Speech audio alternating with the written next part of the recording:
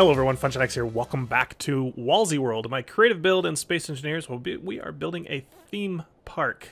Last two episodes we've been working on the Ferris wheel, and it is completely done and working. So we're gonna move on to a new ride. Let's start with slow, simple rides, just so we can get our feet wet with how things move, how pistons and rotors and all that kind of stuff can be controlled, and we'll get up to more advanced rides that are more for the thrill seeker.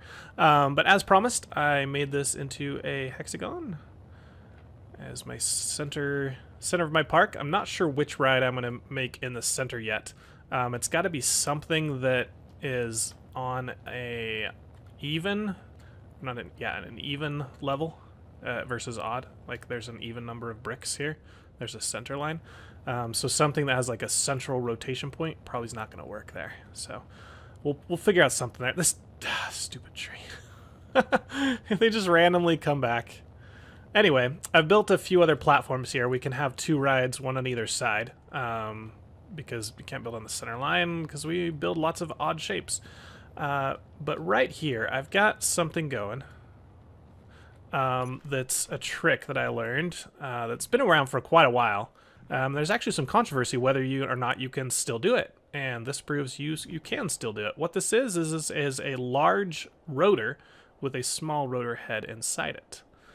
So we're going to learn how to do that. What we need to do is hit F6. No. 8. There we go. Mouse wheel up a little bit so we can go into space really fast. Come on, go. Oh, there we go. Okay, we're in space. I need this on. Let's get completely out of the gravity well. I did put a waypoint there. Luckily, last time I went out into space, I forgot, and I spent like 10 minutes flying all over the world trying to find the theme park again. I almost lost it. All right, but we're in no gravity here, so we're good to go there. Okay, guys, now we're in space. We're gonna go ahead and put down a new station, and on top of that, we're just gonna go ahead and put a rotor. Come on, rotate the right way. There you go, and take off the head. Actually, let's try this. This might work better if we put a large block there, and then take off the head. That might be too far away, but we need to get a small ship going, and I think we're gonna have a problem if we do that. We'll see. And then put this rotor head right on there. Come on, stick to the bottom. Nope. Yeah, I think we're too close. Oh, we're not even in the center either. That was pretty bad. Try that again. That looks a little better.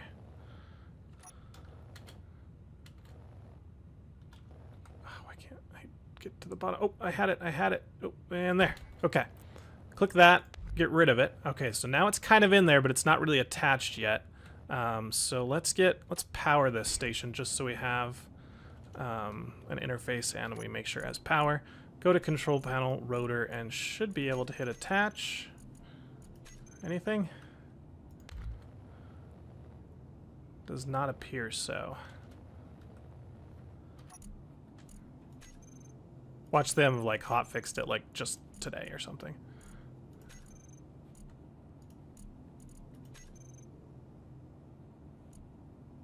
This is detached now. That's different than before. Before it said looking for a rotor to attach. Attached. There we go. So it hook on. So I think that's the easiest way to do it, is you kind of just put a block on top, take out the middle block, and then try and finagle your way to get that piece in there. Now that is actually attached, so we can stick a few blocks on here. Oops. And we can come into this now and take that rotor and actually turn it on. So let's give it a little bit of velocity, and we should see it rotate. Cool.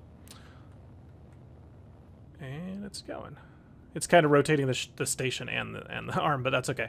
So the next thing you probably want to do once you get this done once is take about that much of it and save that as a blueprint right there. So you have, you know, a block to attach to and then a block up here.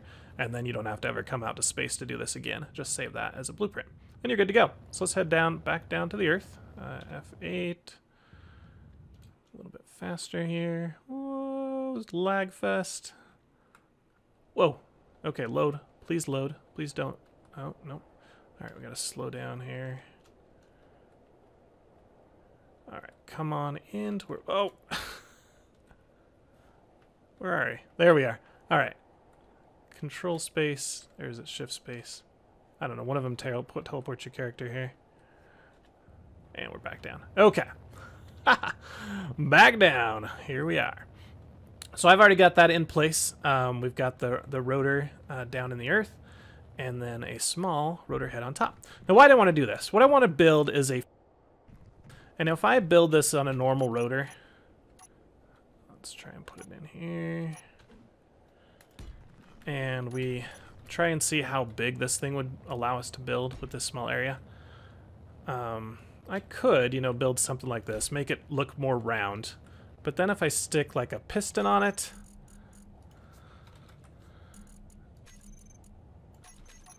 I mean, the piston is gigantic, you know, and I want just little tiny, like ships to go up and down. So sooner or eventually I need to have small blocks anyway, so I could put either like ships or actually try and make a horse. Who knows if I'll be able to do that. So we really want to work with small blocks here. A lot of you guys suggested that on the actual, what was I going to say? Oh, come on, just... I don't remember how to change axes. That's all right. Control-X can do it. A lot of you suggested to do small blocks on the Ferris wheel for the bucket cars, and that was probably would have been a good idea. But so I'm going to do it on the Ferris wheel or on the merry-go-round instead. So with small blocks, let's go up just so we're above the air, above the ground, just enough. And how big do we want to build this thing? We want it pretty big. So let's go like... Oh, no, I don't remember how many blocks that was. Make a circle. So this is the center. And then we'll go... What? 44 blocks? So that'll be 89. Let's make it 45. So 45 blocks out from here. Whoa, this is going to be huge. This might be too big. We'll make an X and then we'll see how big it is. And I should probably make it like that so it's even.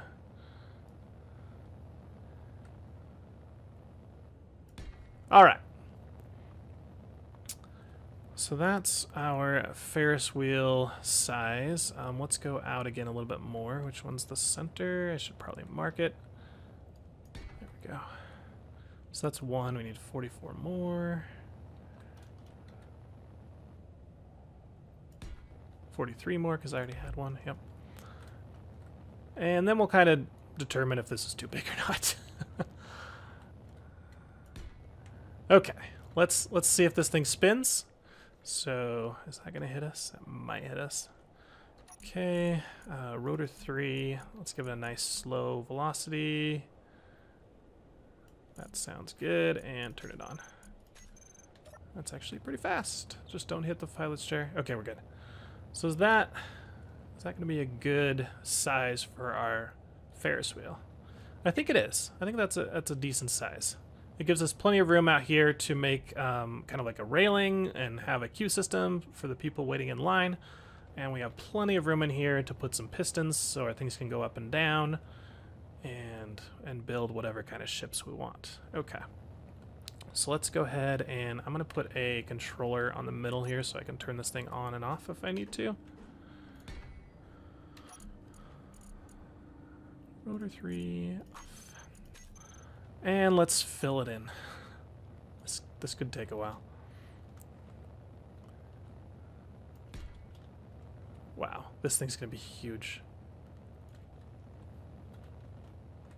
And I want to round it, so I'm going to have to look up a pixel circle generator and find out how to make this thing look round, because this many blocks, you can't really eyeball it. Right now I'm just kind of giving us a decent surface area to work with. Oh, nope, don't want that.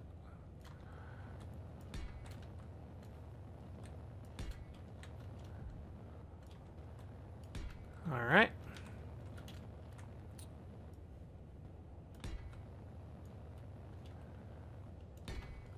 That's half of it. And again, as with all builds, we're going to start more in a prototyping stage and just kind of figure out what works, and then we'll work on making it look decent and, you know, putting it up, all that kind of stuff later. Nope.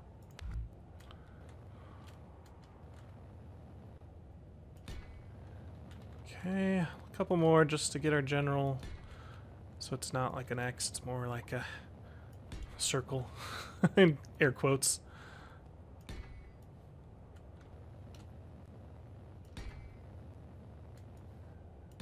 Okay, that is our gigantic thing. Let's see how big we look on this. Okay, that might be a little big. It just seems like, you know, we might have a central column that'll be a circle kind of like this.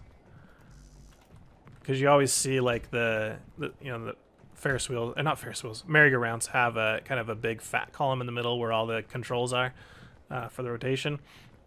And we'll see if we can put mirrors on there. We'll put glass and see if it reflects. They did say the new glass has a lot more reflection, so we'll see if it does look good. And then we'll have like pistons like here. Oops. And maybe like, should we do 3 rows? I just don't know if I can make 3 rows, so maybe we'll do 2 rows kind of wide apart so that we can do some decent looking ships to fly around on. I mean, this is Space Engineers theme park. We're not, oh, come back here. we're not gonna go with horses, right? I might make 1 horse. And then, you know, have something like here and here and here.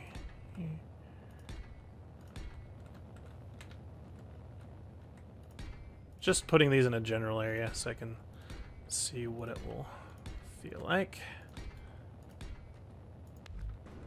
Whoa, made 3 of them.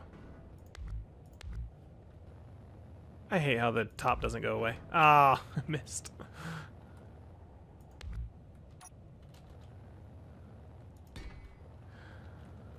Okay, so that is pretty much how big our merry-go-round would need to be. So I think we could probably cut it off, maybe like here, however many blocks that is, and make that round. Okay, so I'm gonna go ahead and do that. Let me just take a quick pause. I'm gonna go look up a pixel generator. Actually, if you want to know a good one, it's one at Donat Studios, donut but with an A, donatstudios.com/pixel circle generator. Gives you a nice circle, then you just follow that pattern. Then we can try and use some of the building blocks that we have to make it look even more rounded and not just like a Minecraft circle. And I'll be back when that's done, so just see you in a bit, guys. Okay, guys, a quick update on progress here. I went ahead, got a radius 77 circle, and filled it in. You can see I've got symmetry mode on to make that a little bit easier. I didn't quite get the full circle there because I didn't have enough blocks underneath it to attach to. But this one I've made radius 15, or not radius 15, diameter 15. Sorry, this is diameter 77. And it might be a little bit big. I have to kind of play with scale some more once I get the actual ships or whatever that's going to be on the poles. But now what I can do is just go ahead and trim off the excess, and I'll have my shape. A circle shape, and then we'll smooth again, just like we did with the edges of the Ferris wheel. We'll smooth them so they're not so blocky. But yeah, this will work for now. And go ahead and trim that out. And once I get that done, we've got to kind of figure out what we're going to put on these guys. Now, what I think we'll do first is get a rotor on them so that we can spin them and align them so they're all perfectly looking around in a circle. And then what we can do is put a block on there. Let's see, this one should probably go... it's going to be only rotor on the ship. Let me just put another attachment here real quick. Oh, the pistons, here's the rotor. Let's rotate this guy. Lower limit. It's right at 360. Let's put it at 45. Come on. Probably easier to do this. And then we'll put some brakes on it here and turn the velocity down. Any day. Okay, that was weird. It didn't update. It was like not showing the current angles and stuff. All right, so that's 40 degrees, and that's close enough. So now we can build whatever ship we want on here. And then I'll have something going up really high, and this will be like the pole that goes up into the roof. So let's just pretend this is some kind of ship. Let's get a seat. Do I have a seat on any of these bars? Not the one I want. I think I got rid of it.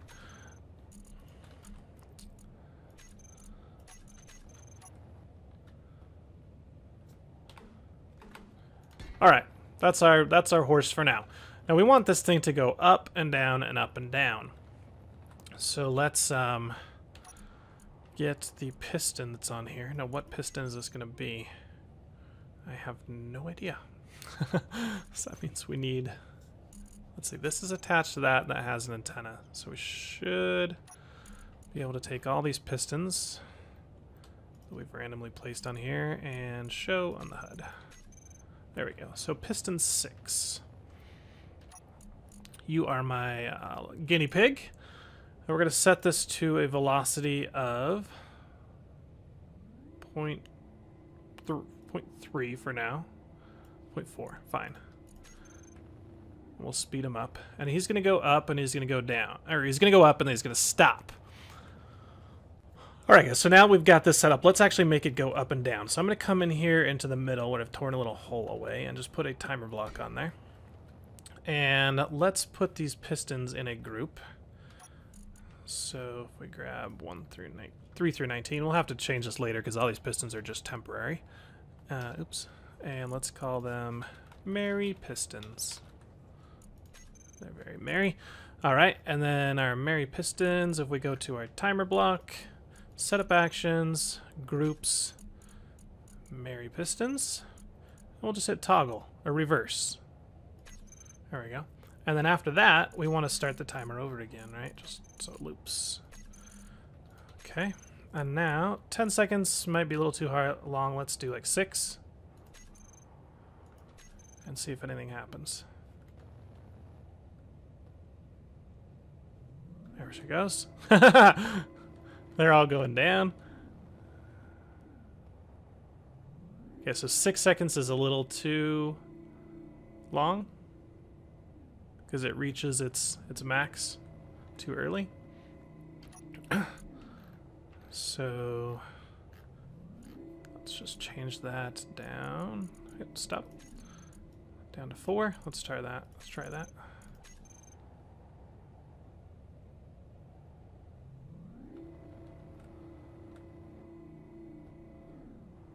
There we go. Whee! Whoa, we're a little too far away. Look, Mom, I'm riding a not unbuilt Ferris wheel or unbuilt merry-go-round.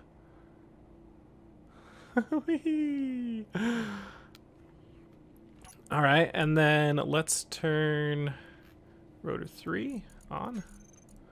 Oh, it's going backwards. Reverse. And that's basically our merry-go-round complete. Not complete, but all these pistons are going to have different offsets so that they reverse at different times. Some are going up while some go down. I'll have like a bunch of different timer blocks controlling various ones.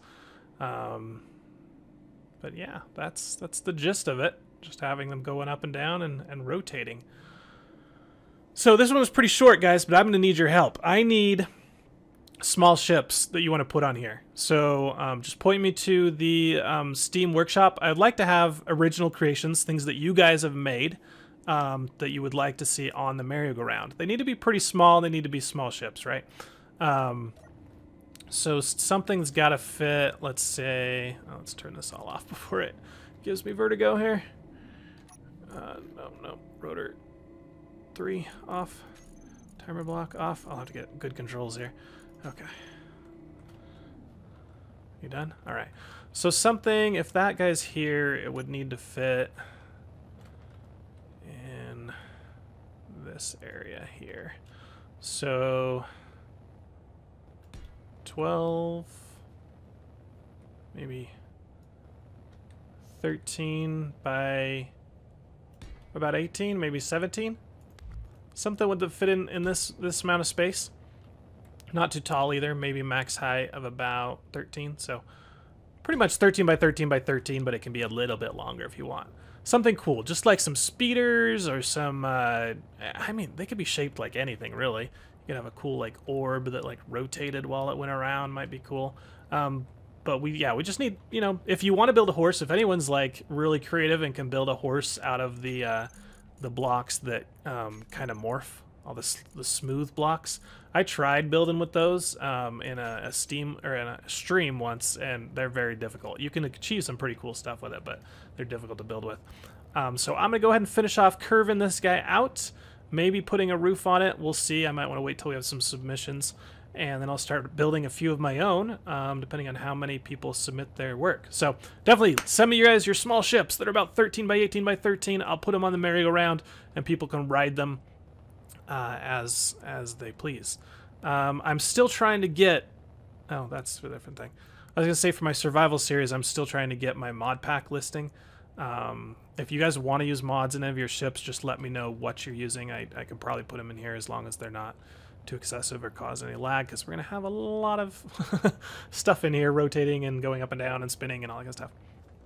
I'm rambling. I'm just going to go ahead and end it here. Thanks everyone for watching. This has been FunshineX. Hit the like button if you liked it. Subscribe to my channel if you want to see more of WallSE World. And I will see you guys next time. Catch you later. Bye.